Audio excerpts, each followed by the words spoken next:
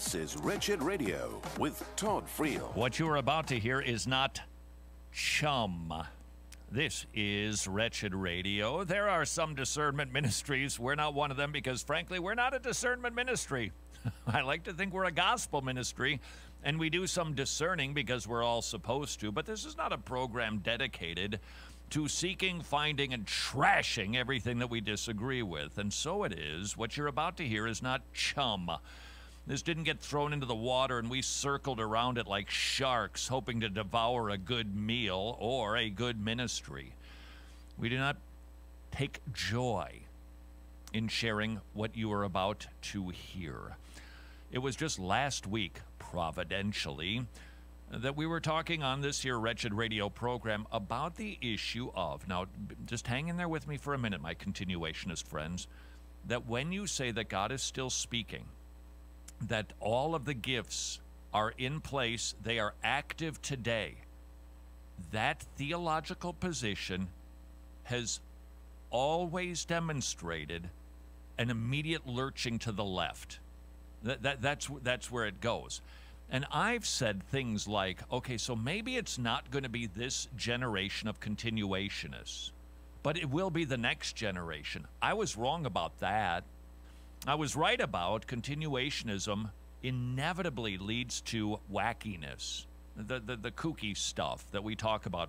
For instance, the New Apostolic Reformation, the glory glitter, the angel feathers, just absolute anarchy, prophetic messages, utterances, divine impressions, all of these things that are so out of control in so many circles, it is inevitable that continuationists will go there. It has to. I was right about that, wrong about how long it would take. Let me share with you a clip of two men. One is Sean Boltz. He's a wackadoodle from Bethel Church. And by the way, I know this for sure. This man is never hungry for a meal. It's not that he's all that skinny. It's just that he's constantly swallowing his words. And he must be stuffed, so it's a little hard to understand him. Nevertheless, he's going to be sharing his divine impressions. And then the person who put this video together online, Joey, do you have the name so we can give credit where credit is due, the name of the ministry who put this together? I will look it back up. Alrighty. Matt Chandler.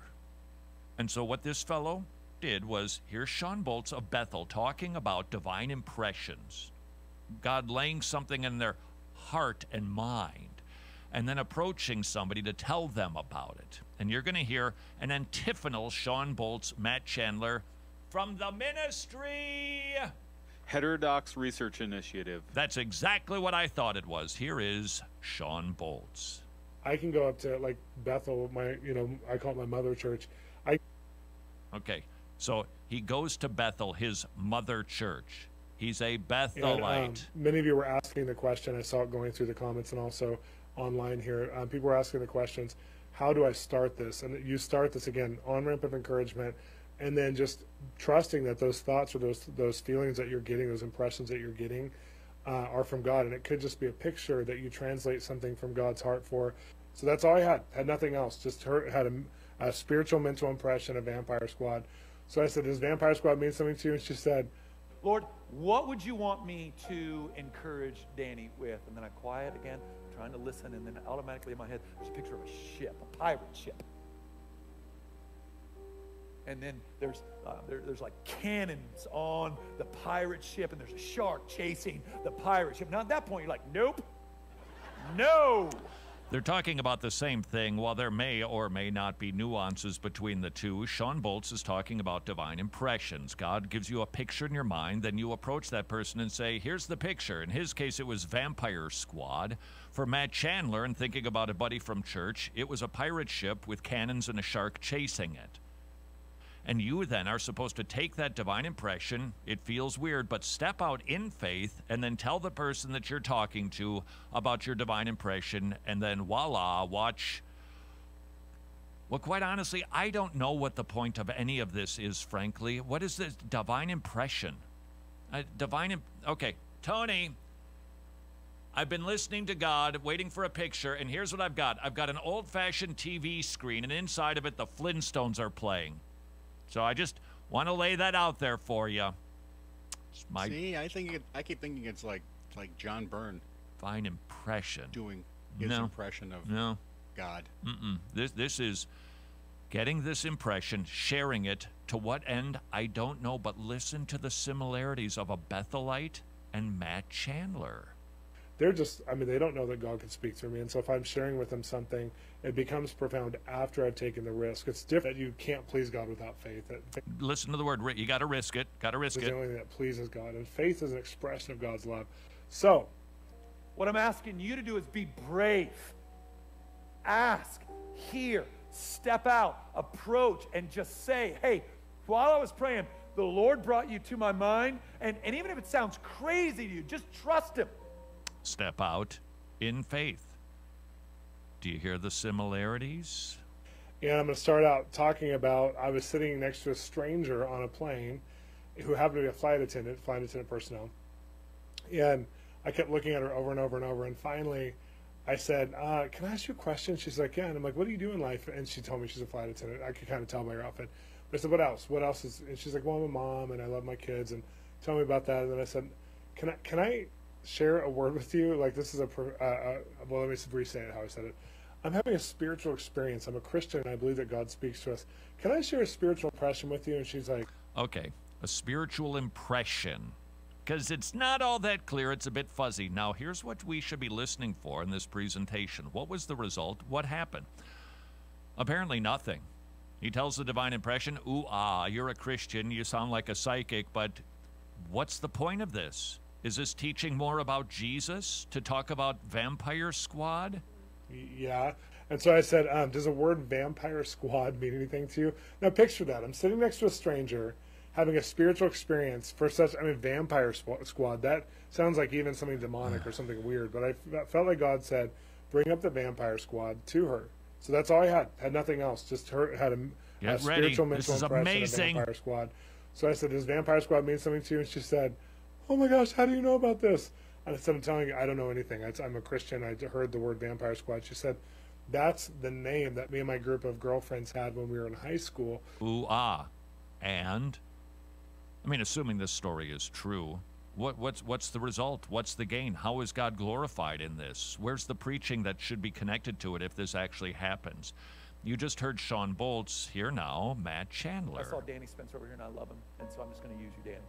Say I'm praying in the morning. I'm just like, Lord, just bring me somebody to encourage us. I want to be used by you. I want to pursue love. I want to push out darkness. I want to expose the lies of the enemy. And I want to use my mouth to build up your sons and daughters. And he puts Danny Spencer in my mind.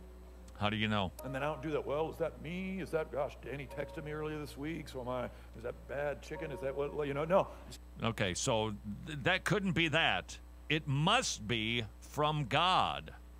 Really? How do we know this? Answer, we don't. Okay, Danny, let's do it. Lord, what would you want me to encourage Danny with? And then I quiet again, trying to listen, and then automatically in my head, there's a picture of a ship, a pirate ship.